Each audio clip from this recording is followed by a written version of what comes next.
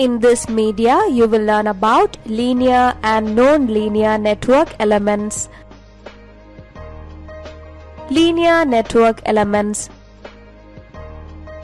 The elements which satisfy the linear voltage-current relationship are known as linear network elements. That is, the relation between V and I is linear. Resistors are the most common example of a linear network element.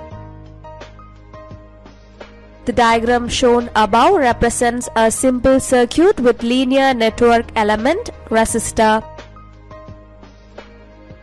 Ohm's law says that the current through a conductor between 2 points is directly proportional to the PD across the 2 points at constant temperature.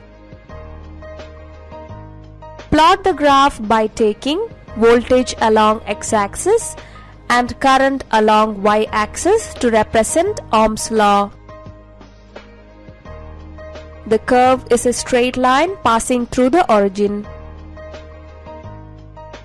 As seen in the graph, the current increases linearly with applied voltage for a resistor. Other examples of linear network elements are capacitors, inductors, and transformers. Non-linear network elements. A non-linear network element is an electrical element which does not have a linear relationship between current and voltage. Diodes are the most common example of a non-linear network element.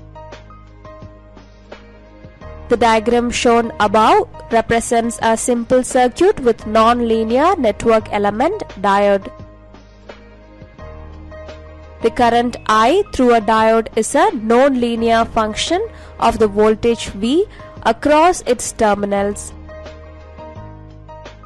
As seen in the graph, the current does not increase linearly with applied voltage for a diode. Other examples of non-linear network elements are transistors and vacuum tubes. Thus, you would have understood about linear and non-linear network elements.